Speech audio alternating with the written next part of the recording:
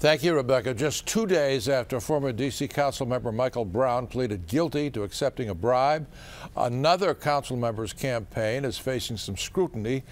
This time, Vincent Orange meeting with investigators. Our D.C. Bureau Chief Sam Ford's in Northeast Washington tonight with more. Sam. Gordon, we're outside Vincent Orange's old campaign headquarters, a campaign that Orange today acknowledged is being looked into by federal investigators. We were unable to get Orange on camera, but a few minutes ago he sent me a text message saying, "I have met with the U.S. Attorney's Office. They have requested documents for my campaign, which I will provide.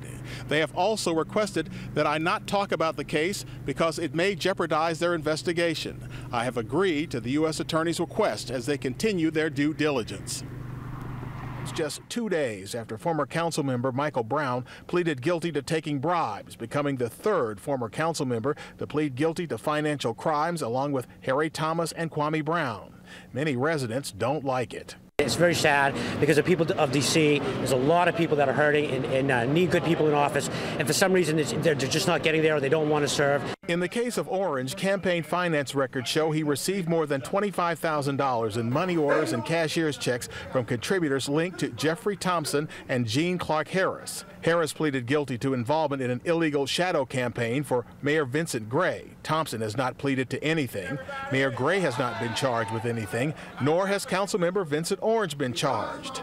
Orange told the Post the documents he submitted to the feds are similar to ones he submitted to D.C. campaign finance last year, which chose not to sanction him.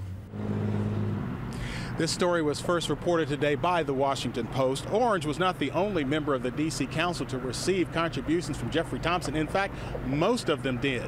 But Orange received substantially more than most, and perhaps that is one of the reasons that the feds are looking into his campaign.